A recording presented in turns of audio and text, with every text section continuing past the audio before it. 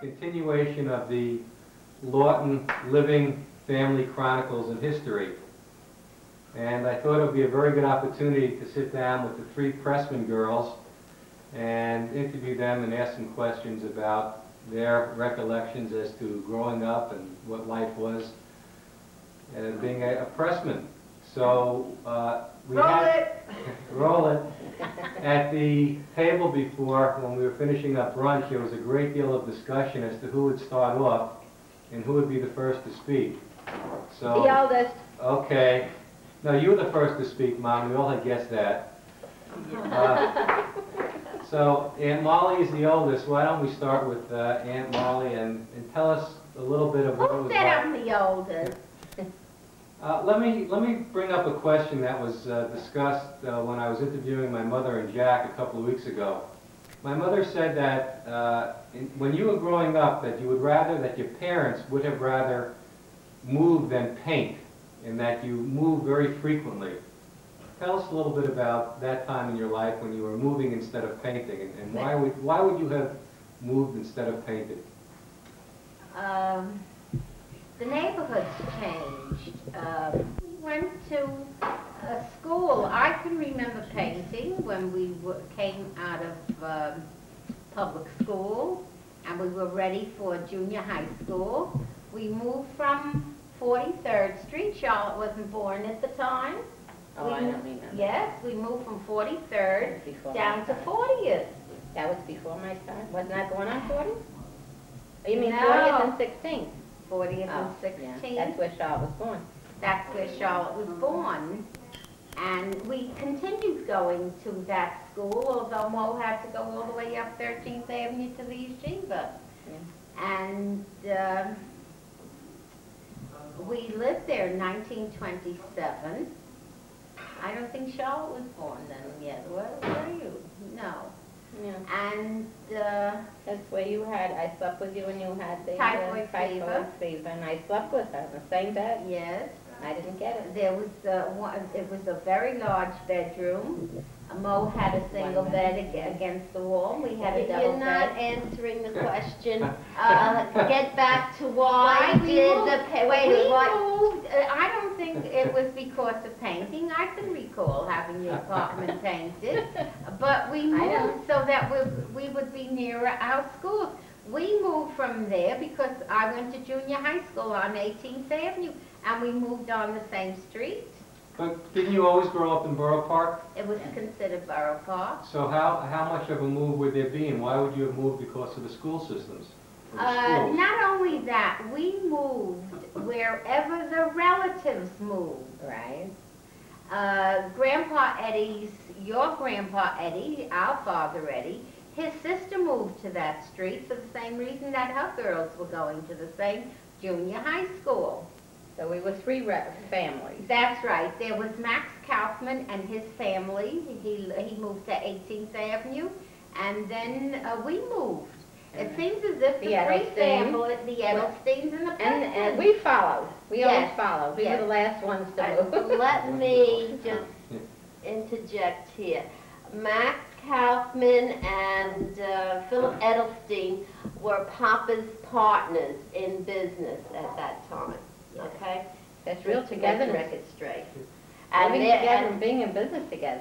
And Yeah. they went to work together daily. How would they go to work? Subway? Yes, the subway was right. They went up on the Culver line. Didn't Or Uncle Penny have a then car? Uncle Penny had a car. Uncle who?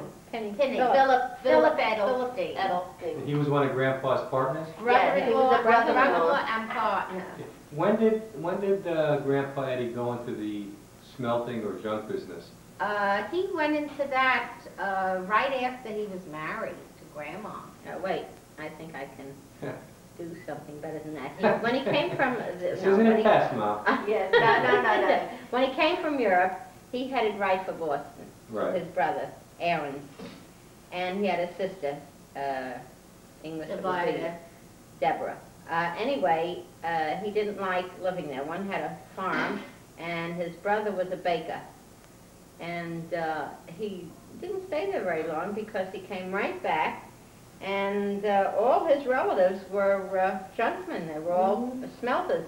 Just a minute.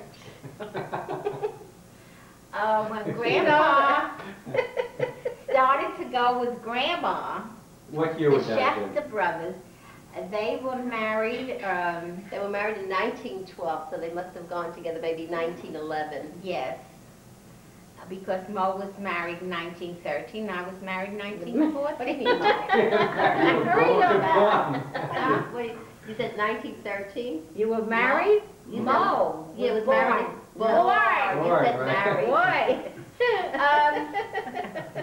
No, 20 years old and go out. Grandma Fanny's relatives, the rich ones, had a ladies' clothing manufacturing business that Grandma's brothers were in. Uncle Charlie worked there, Uncle Sam worked there, and Uncle Joe worked I there. don't remember. Yes, Uncle ma'am. Sam, he But- went right to Pittsfield. No, Uncle Sam, The other Uncle Sam would like to. Uncle Sam, We had two Uncle Joes. We did. That's true. Uncle Did you know Sam that, went Charles? to Pittsfield Uncle Gimple? after he had been married and I had been born. Uncle Gimple went to South Plainfield. How he wound up there, I don't know. But I want to go. This all evolved from why did we move instead of paint the apartment? Why? Your original question was, why did we move instead of painting the apartment? I don't Okay. think that was correct. I'm sure I you got that from your disagree. mother somewhere along the line. That was That's what she told me. I think your mother's stories have to be laundered before they put up the air.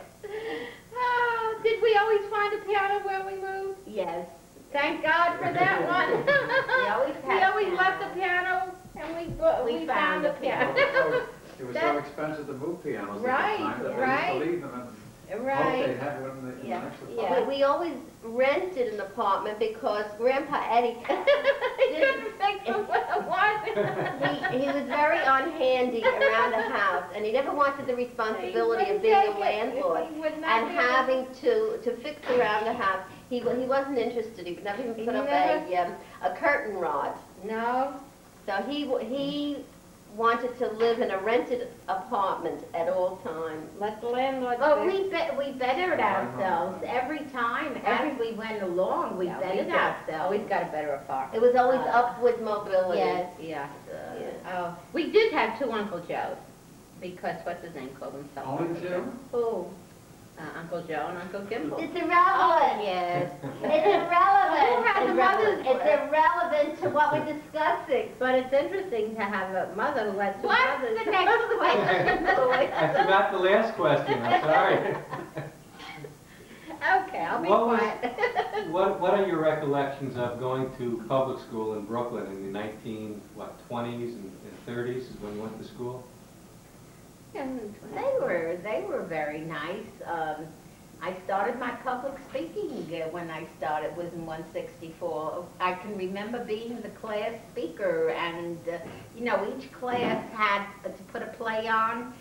Every week a different class had to put, I was in all the class plays. Mo, of course, went to Yeshiva on 13th Avenue. Was the yeshiva free?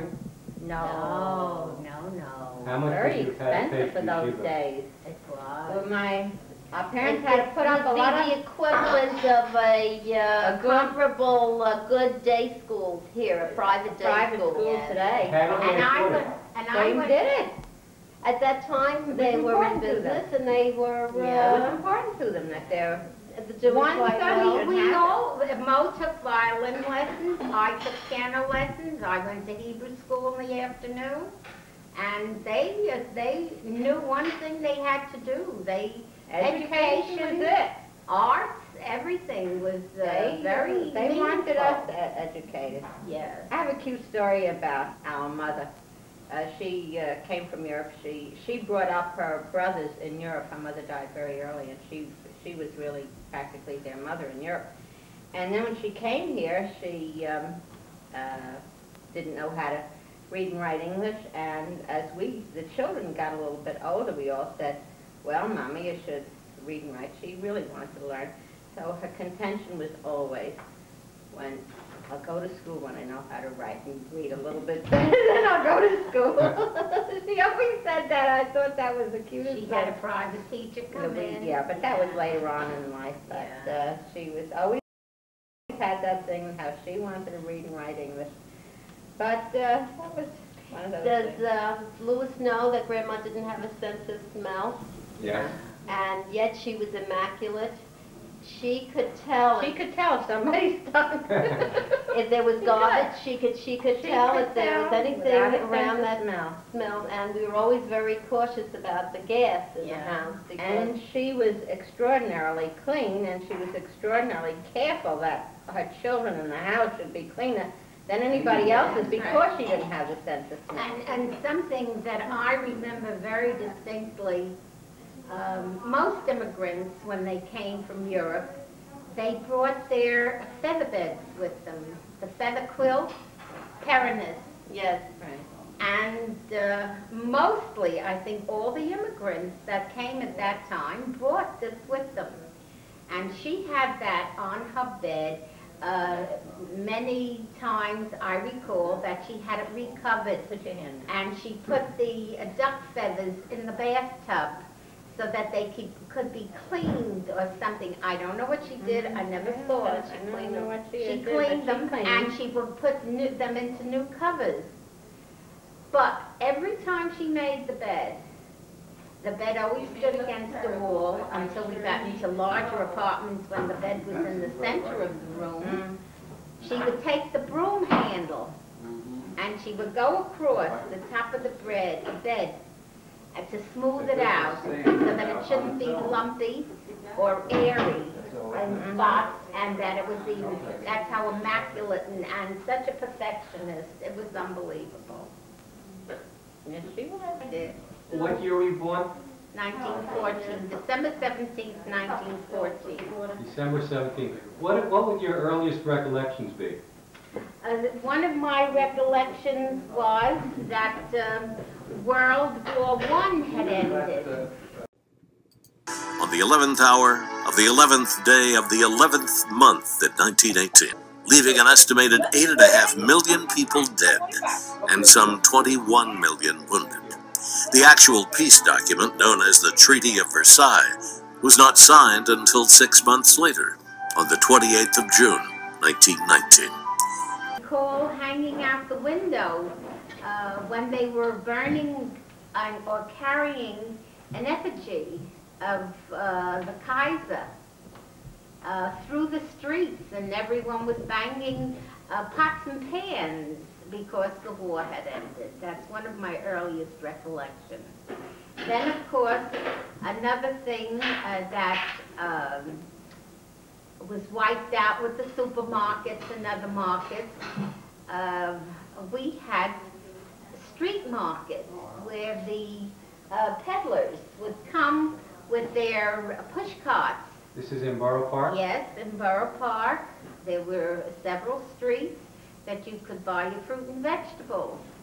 Well, they also came in front of our door. I can remember them. Push carts? No. They with a horse. They came with a thing. Oh, they used to go through the street. Yes. And sell fruit and sell their vegetables. wares and cry out apples, pears, Yes. just like you've seen Yes. stories about other countries. Are there still guys who go through Brooklyn yelling high cash clothes? No. No. Oh, I remember that. They used to Sure. come in the alley and, Yeah. yes, and What were they doing? Buying used buying clothes? used Yeah. clothes. Because I can remember that growing up in Brooklyn myself. Yeah, right. They'd come up and eye cash clothes. And we high also, cash do you clothes, yeah. remember?